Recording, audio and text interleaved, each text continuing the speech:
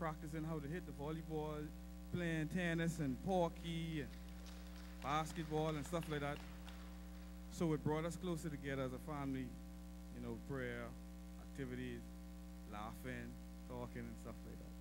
And in reference to family, it has helped us a lot. Family, friends, loved ones. For instance, it can be expensive. You need the support. And family was there to provide when we were in need, when we needed the most. Like they say, a friend in need is a friend indeed. I can truly say I know what that means. I've had co-workers, we have family members, they were there to help us. Godfather, the best godfather in the world.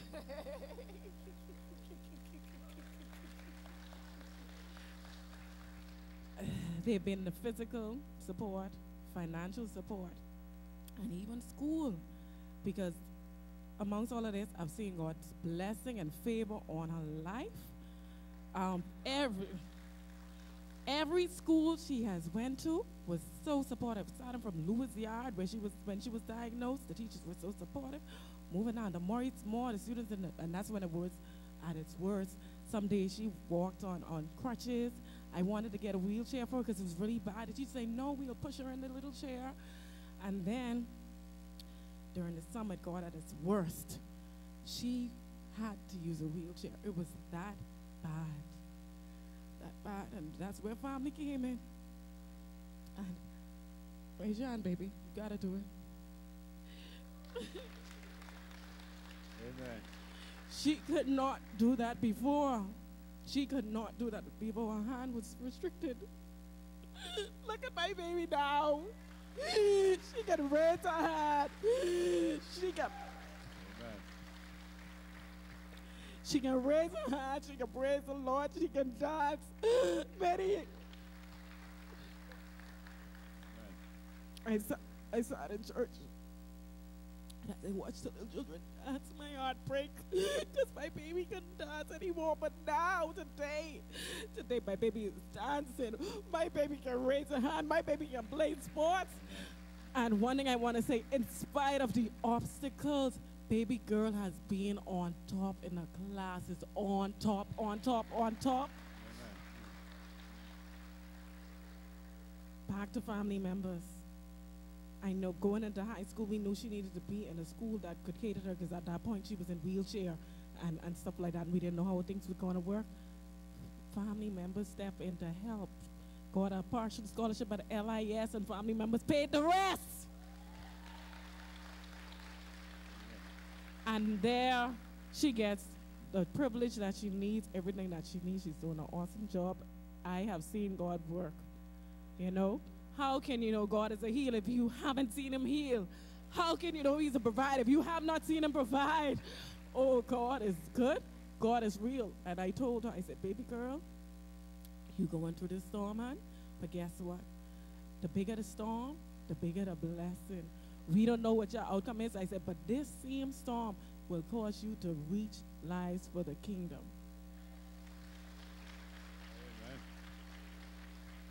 Quite a testimony. And you know, sometimes I think we've seen God miraculously heal, and we know he is a sovereign Father who can heal. And sometimes we've seen him said wait, and I think you're in a waiting mode in to some degree. Maybe you want to share about how you continue to trust in the midst of this waiting period. Well, let me just say this, you know, with the arthritis that she has, you know, it's the good tissues fighting against the bad tissues in her body, right? And all of her limbs, all of her joints, it affects. It affects her feet, it affects her knees, it affects the elbows, it affects the wrists, it affects her groin, like almost every part on her body, you know? Like my wife said, it got so bad where she couldn't walk, you know? But in the midst of it, I find hope and peace, joy. I remember Sister Nancy's son, Kaval. He said to me, because when she had dengue fever several years ago, he said, man, she's sick. He said, read some healing scriptures over her because you know the word also brings healing.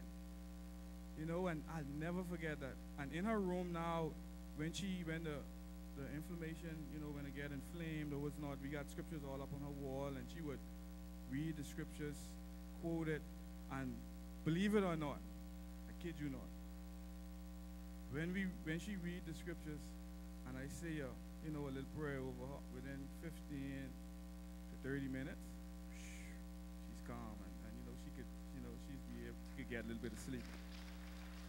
You know, but it's been hard. It's been hard. You know, when she said she don't want to die, I swear it got a little tricky. She said, I don't want to die. We started talking about death, and you know, tell her she don't have to worry because she'll be in a safe place. But man, to see how she doing in school, I know when I get a toothache, I can't move and it's painful, and to see that she's going through all of this and could graduate the top of her class. Report card day. I just want to interject. First report card. 3 A minuses, 4 A's. That's your girl. Listen, she has written a song. My wife had it copyrighted. She's sang her own song. I mean, this girl, she's so talented. I just can't believe it. So I know God has a lot of things planned for her. And we named her Ariel for a reason. It's Lioness of God. You know what I mean? Yeah. Just want to add something to the pain. One night she was in so much pain. I said, baby, how are you doing? What's it like? I said, what does it feel like? You want to tell them what it feels like? Please tell them. It felt like a hammer was hitting my foot. So that's quite a bit of pain for a child. So we would just cover her, rub her, you know, and pray over her. Family members pray, and we want to thank you all for praying for us. We really appreciate it because we have seen a huge difference in a matter of a month. God is so good. Yes, yes. A part of our coming back stories has been that we never know who's sitting next to us in the church. We never know who's sitting next to us in the job, what our neighbors are going through, but we can keep praying for them. And I'm going to ask Pastor Sidney just to share as we close out how important it has been to keep moving and keep praying in the midst of such a difficult time, because it's easy to look back when you're out of it and praise, but in the midst of it, how has that been for you? You have to know that God is bigger than your problem. Point blank.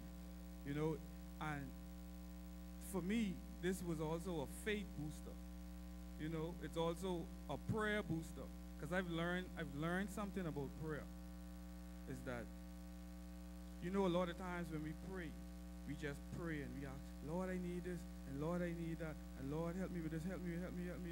We just bark stuff out at God. But I've learned that, you know what the Lord really wants? The Lord really wants you to worship Him and say how great He is and how powerful and how mighty He is.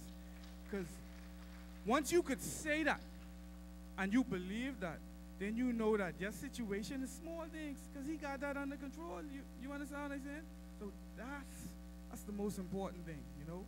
Prayer and worshiping God and knowing what it is, and then all these other things, they'll be added onto you.